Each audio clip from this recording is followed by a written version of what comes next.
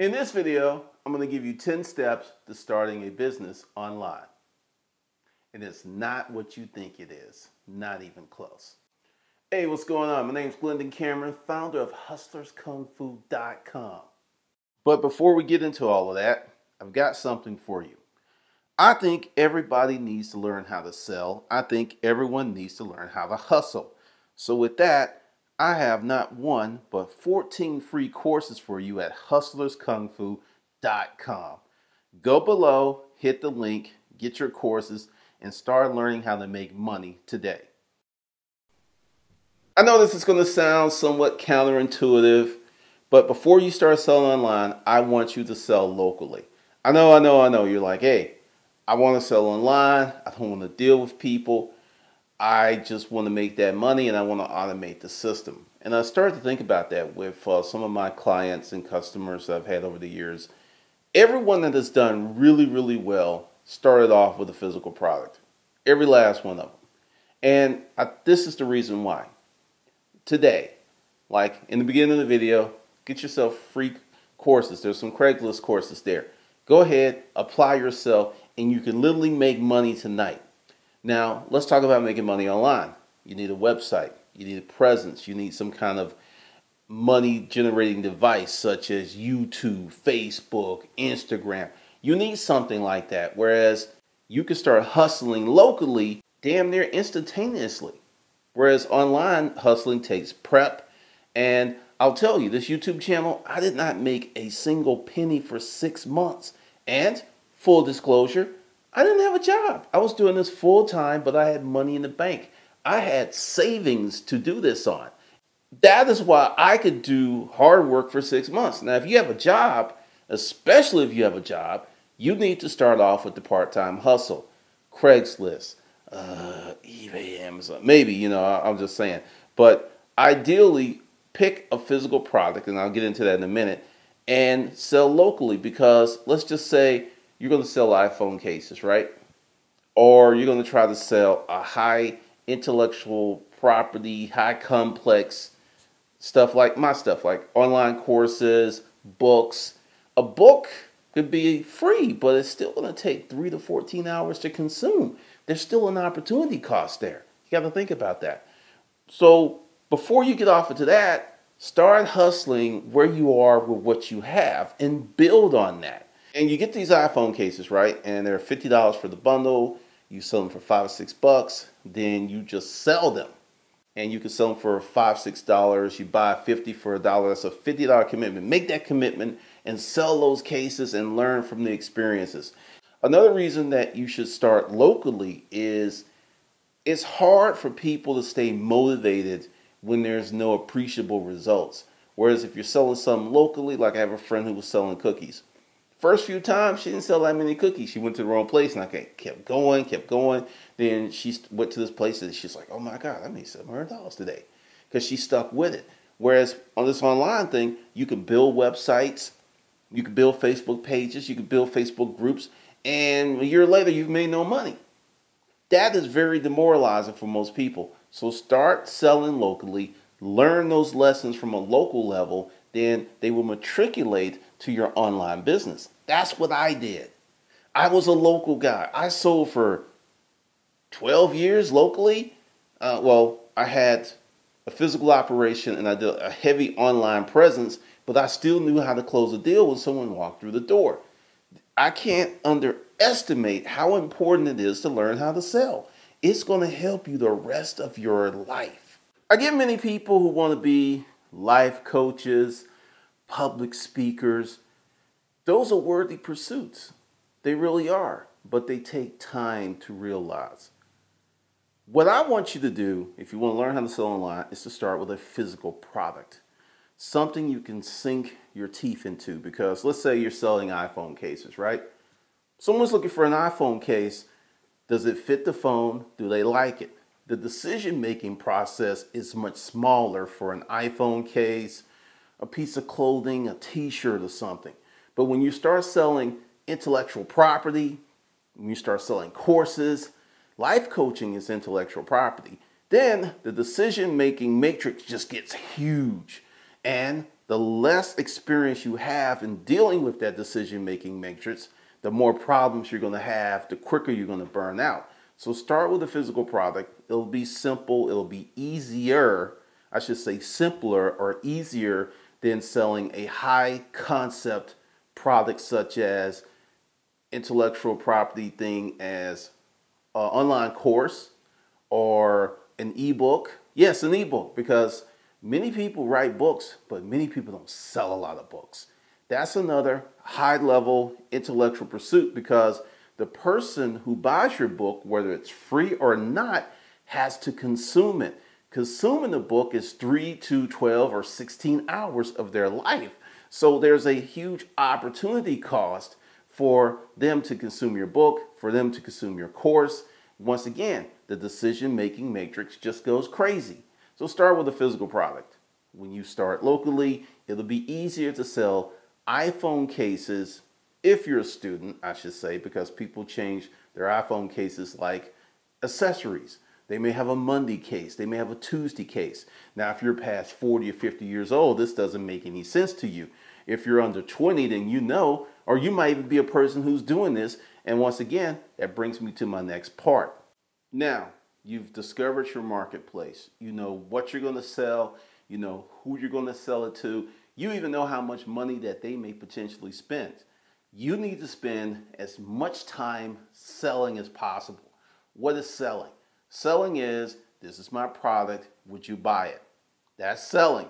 That's the rudimentary, that's the ground floor of that stuff. And why would you do that? The more you sell, the more that you find out what's wrong with your product, the more you find out what people will pay. Essentially, you create a huge feedback loop. You get more information. Many people are really afraid of selling. They're scared shitless of selling. They're like, ooh, you want me to sell something? I don't want to sell. I'm not a salesperson. Yes, you are if you're starting a business. So, give you some ratios. If you have a product and you have a service, and once again, going back to starting local, you need to spend 70-80% of your time selling. Why? Because this is going to give you information for marketing. This is going to give you information for pricing. See, selling helps you solve a lot of problems that your business may have. The more problems that you solve, the more money that you make. Research your marketplace. Let's go back to the iPhone cases. If you're 30, 40, 50, you might have a nice iPhone case that you'll keep, or you might buy 2 a year. But if you're like 20 and below, and maybe 25 and below, you may have a drawer full of iPhone cases. Now, where am I going with this? Once again, part of researching your market is to know what your market is. Many people make the mistake of trying to sell something to people they don't know, they don't understand, they don't speak the language. When you research your marketplace, one of the first things you have to ask yourself is, who is going to buy this product? Why would they buy this product? Now, those are two questions that many people never ask themselves, and sometimes they spend hundreds of dollars to millions of dollars without asking those questions and validating the market. I'm not kidding you. This is how common an issue it is. So you're going to spend a lot of time researching your market. Let's go with life coaching. A lot of people want to be life coaches. A lot of people want to do that stuff. Here's a question for you. Would you buy your life coaching services? If you pause, that's a problem. And that's an issue, because if you're not confident, why would someone else be? Because once again, intellectual, high concept products and services have a different selling funnel, a different marketing process, a different selling process than physical products. But they all have the same thing in common in terms of knowing who the customer is, knowing what the marketplace is, knowing what people need. I do a lot of how to make money videos, how to start a business videos, and my products and services are geared in that realm. Why? Sure, I'll tell you my trade secret. Jobs as we know it are disappearing. More than likely, that's why you're watching this video. Because either you hate your job, you're not making enough money, and it's just getting worse and worse and worse. And some of you have bachelor's degrees, some of you even have graduate degrees, and you're just not making enough scratch. Why? The marketplace keeps changing. So I know exponentially every year, my pool of potential customers just gets larger and larger and larger because many people will be forced to start their own business. I think you should make your first $1,000 offline before you spend any money with a website or any of this other stuff. And I know you're going like, women, that just doesn't make any sense. If I want to sell online, shouldn't I have these things? This is the reason I want you to make your first $1,000. Having an online business has cost. Usually the more successful that your online business is, the higher the cost. You'll see someone on Facebook, hey, I made $100,000 this month, and they're not lying. But they don't tell you about the $25,000 in Facebook ads. They don't tell you about the 70 grand that went to joint venture partners. So they made $5,000. They don't tell you that because many people do that to build a list. They'll spend 100 grand, 200 grand, 300 grand, or $1 million to build a list to sell to later. But if you're just starting, you can't play that game. So don't compare yourselves to unicorns. Make your first $1,000 offline. Then what? Now you have a financial war chest to fund your online activities. You have money to buy the domain name. You have money to buy traffic if you want to. You have money for more products. Essentially, you're in a better situation to make money online. And you also have this. You have the belief in yourself that you can sell a product or service because you have the cold hard cash to prove it. This is going to sound somewhat counterintuitive or even like I'm going against what I just told you. I want you to think large. When I say large, I don't want you to think a few $100 a month. I don't want you to think a few thousand a month. I want you to think hundreds of thousands of dollars and millions of dollars per month, not year, but per month. Now, why do I want you to think this large? Once you start reverse engineering how to make money, selling products, you may find out, let's go back to life coaching. You only can life coach so many people at one time. So you're successful with life coaching. You're making money. You're paying your mortgage. You're paying bills. You're putting food in your kid's mouth from life coaching. And then you hit that ceiling. You hit that ceiling. You're like, whoa, whoa, whoa. Because you've built a business that's not scalable. Now, when you think large and you reverse engineer the sales process, the profit process, how much money you can make, then you realize that, hey, I can't make hundreds of thousands of dollars a month with life coaching, or I can't make millions of dollars per month with life coaching, but I can with an iPhone case because I can create a process that doesn't have to have me. I go to China or maybe to Thailand. I have the cases made for pennies on the dollars. I have a distributor and all the stuff is automated and I'm selling thousands of iPhone cases per month, making hundreds of thousands of dollars or millions. See, that's how you make a lot of money. Systems and processes, not just hard work. Hard work's part of it, but when you think large, it forces you to think of how you can make this thing happen, how you can pull it off. And it forces you to think 5 years in advance, 10 years in advance. So think as large as you can. Not a few $100 a month, not a few $1,000s a month, but hundreds of thousands and millions. And that's going to help you formulate and create a business that can reach those goals. Here's a little secret. The difference between running a company that makes say 300,000 a year, and the difference between running a company that makes 3 million a year is structure, process, and intent. There are many of you who have built a business that's making you 6 figures and you're stuck, but you never built your business to make 7 figures. You never built your business to make 8, and that's why it doesn't do that.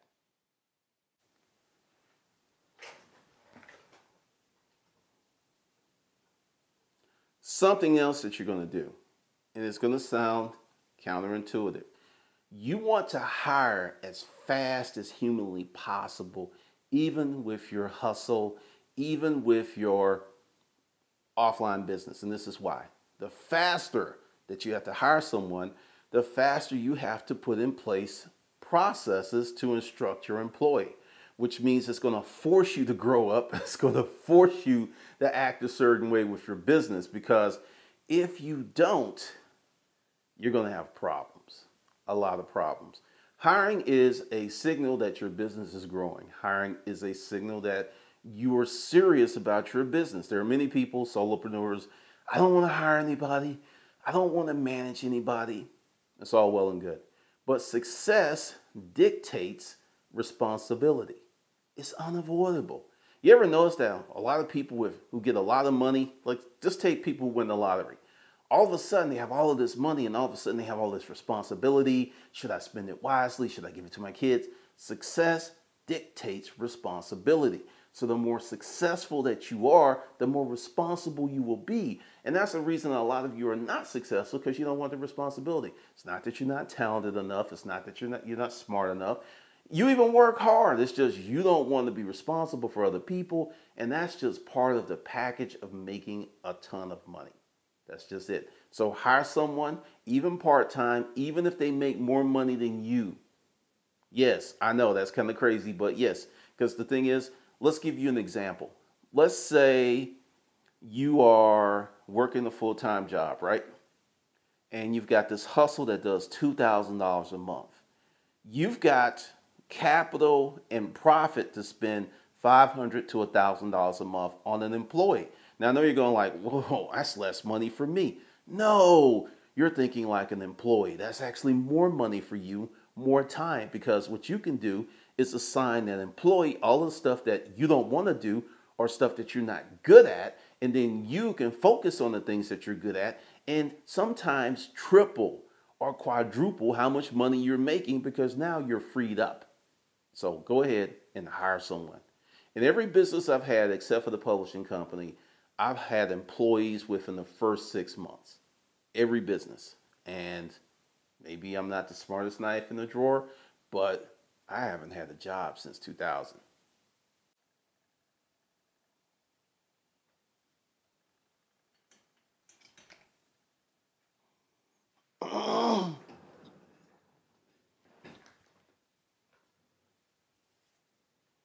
I'm going to introduce a concept to you called hustle before you spend.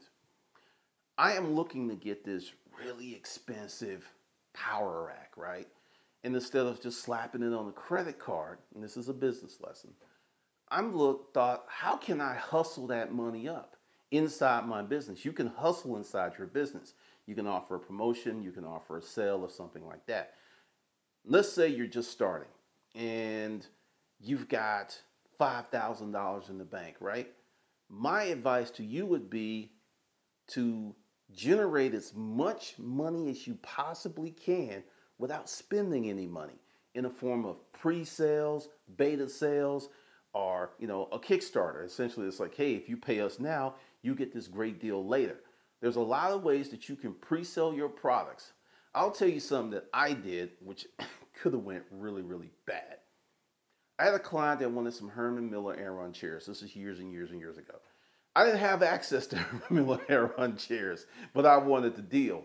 So this is what I did. I went to the Herman Miller dealership and I said, hey, I'm looking for 30 chairs. What's your best deal you can give me if I buy them all at once? And the guy was like, well, the price is the price, and this is what it is, this is what it is. So I'm leaving, and then this other guy's like, psst, yo. And I'm looking around like, what? And it's the guy from the warehouse. He said, you want 30 chairs? $350. And I can get them. But you got to pay me in cash. You got to pay me all at once. And you got to come at 2 a.m. And I'm like, yo, is this some crazy stuff? He said, no. This is what we do. It's just he wasn't going to do it for you, if you know what I mean. Okay, cool. So I go back to the client and I said, look, I can get you those Herman Miller Aeron chairs. And I can get them for you really fast. But this is the thing. That part of the deal, you got to pay in full right now. And the lady was like, you saying I got to write you a check out right now? The Herman Miller Aeron's list for $1,200, right? She said, yes, we've looked. That's pretty much what it is. I can get them for you for $900 and have them delivered first. But you got to pay for all of them now. What are you going to do? And I just sat back and waited, and she got on the phone and she said, we want these chairs. So I left with a check, went to the bank, cashed the check, went to talk to the dude in the warehouse, met him with my guys at truck, picked up the truck, took the chairs to the site, and the deal was done. So what I'm saying is you can make promises of great value and get paid before you deliver. I've done it several times, and so can you. So hustle before you spend. Another way to start a profitable online business is to network your ass off. Whether you're selling stuff offline, whether you're selling stuff online, relationships matter, and they matter greatly. Whatever product or service you're selling, look for folks who are selling the same items and start to talk to them. And you're going like, whoa, you want me to talk to my competition? Look, they're in the same boat as you are and they have the same problems as you do. You can often get inventory, assistance, or even a sale by just opening up your mouth and saying, hey, I do X, Y, and Z. I did a lot of side deals in the storage auction business. Someone would say, hey, gee, I bought this unit. It's a 10 by 30, but I only want X, Y, and Z. If you give me this, you can have the whole unit. Of course, I was a volume seller. I did a lot of partnerships like that because people knew that I had the infrastructure. I had guys, I had trucks. So there's a lot of deals that can be made. You can go through your network and see what's going on and become a resource to people, quote, who are your competition. There's a lot of ways you can slice this up, but any way you look at it, network, go to events, talk to people, put yourself out there. The more of that you do, the more opportunities that will come your way.